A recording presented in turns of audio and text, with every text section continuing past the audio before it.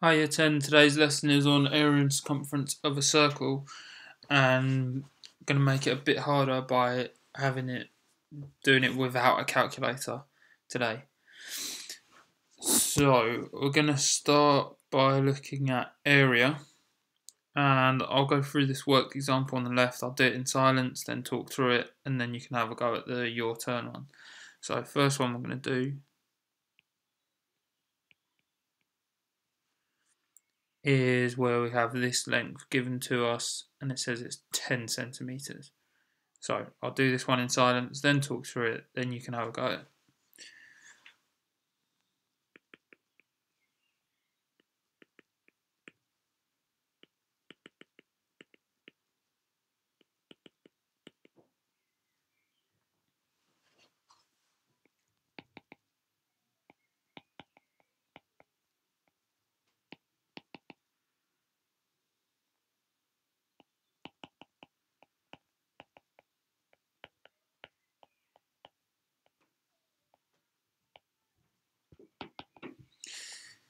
Okay, so first thing to note is that I'm writing down, and lots of people that were in my class last year will be familiar with this, is something called DRAC. D stands for diameter. Remember, that's the length that goes through the centre and touches either side. My radius is half of that. That's how I got from there. Diameter to radius is divided by 2. My area, now this is something I just need to remember. It's a formula I need to remember. It's pi r squared, circumference pi d. Remember, there's that song that we can listen to if we can't remember that. So the figures I then used, well, I know this is area just because I'm working out the area of this circle. So I know I'm going to need this one. That's what my A stands for. And area uses the radius, so I know I'm going to need this as well. So then I've used my formula,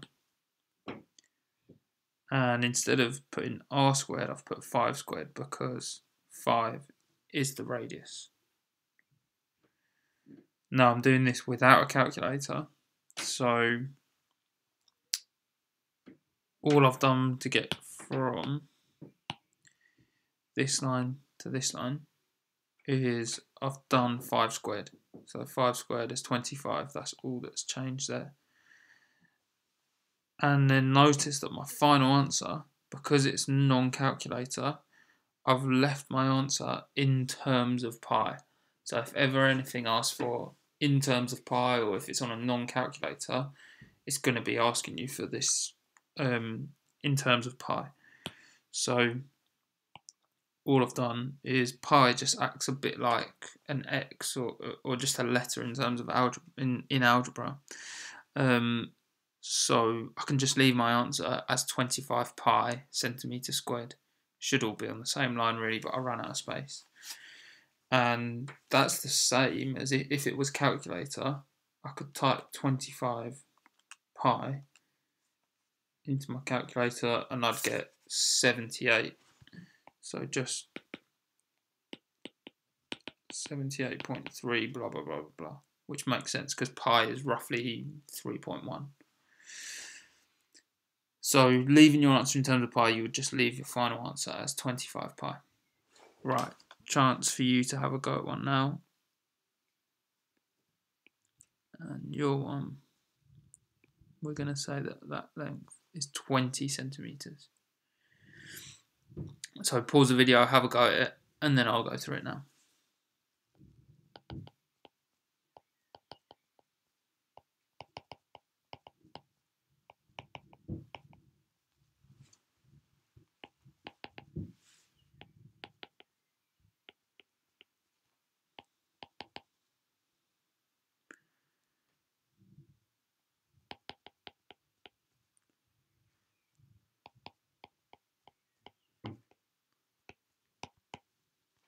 So my final answer is 100 pi centimetres squared.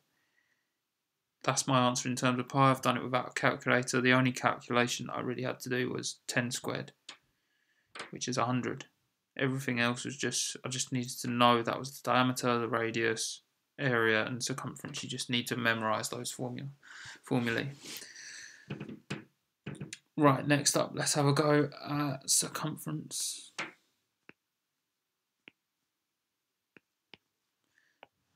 And we'll do a similar sort of thing. We'll do a worked example here. And then your turn. First one I'm going to do.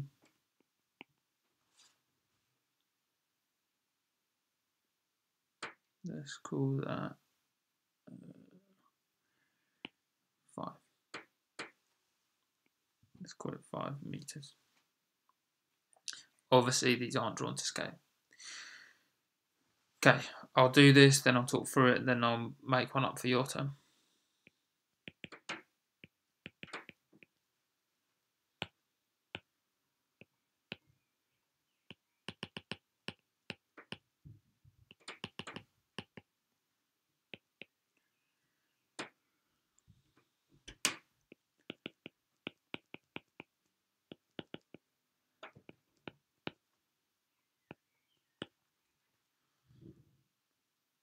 So that's it in terms of my working. I started with, I'm given my radius here. Remember, radius is from centre to edge. Then to get my diameter, I know that diameter is double that length, so I've just times it by 2. Then there's my formula that I need to remember. Area is pi r squared, circumference is pi d. So then I've just put this into my formula. I know I need to use circumference.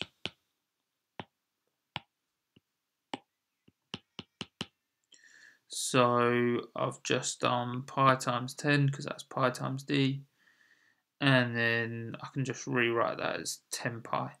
The reason I write it like that is just because in algebra normally the number comes first. Something called the coefficient would come first.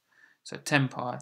If I wanted to work that out, that would be about 31 meters. Remember, the circumference is the distance from, say I started here and walked all the way around it. Then that's my circumference. I'm saying that distance that I would walk is 31 meters. Right, your turn.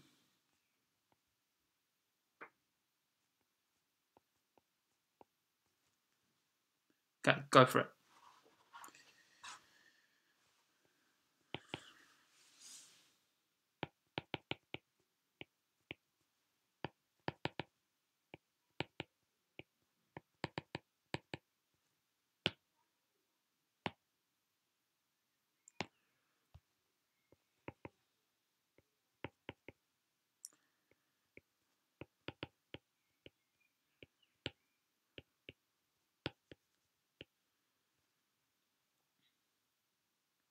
So that's your final answer. Done it all without a calculator.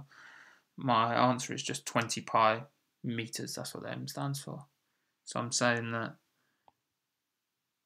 well, let's work out roughly what it is, or if I type it into my calculator, 20 pi is equal to about 62-ish meters. So we're saying that from any point on this circle, if I walk all the way around it and back to where I started, that circle would be 62 meters. Right. Hopefully you've got all of those down in your book now. Can you just have a go at this question? And then I'll go through it. So pause the video, give yourself a chance to do it, and then I'll go through it now. It's a semicircle. Oops. And it's got a radius of 3, so I know from my drag that I can write out 3. Well, if the radius is 3, diameter must be 6. My area is pi r squared and my circumference is pi d. Well, what am I being asked to work out? Work out the perimeter of this semicircle in terms of pi. Perimeter, well, the circumference of a circle is just a fancy name for the perimeter when it's a circle. Remember, the perimeter is all around the outside of the shape. So I know I'm going to need this, and the circumference uses the diameter. So if I worked out the perimeter of it as if it was a circle, because it's a semicircle, so it's just half a circle. So imagine it was a whole circle. Then if I wanted the circumference of that or the perimeter of that, then I would do pi times 6. And I can just write that as 6 pi. Well, that would give me it as if it was a whole circle. And I know it's only half a circle. So if I want the semicircle, then I can do 6 pi divided by 2. 6 pi divided by 2 is just 3 pi. Now 3 pi, that relates to this length here. That length there is 3 pi, because remember I've cut my circle in half. 3 pi, well, pi is about 3, so we're saying that length there, that curved length, is about 9 centimetres. Because I've done 3 times 3, I'm just roughly estimating what it might be. Now, I am still missing one length of this this semicircle, and that's this length here.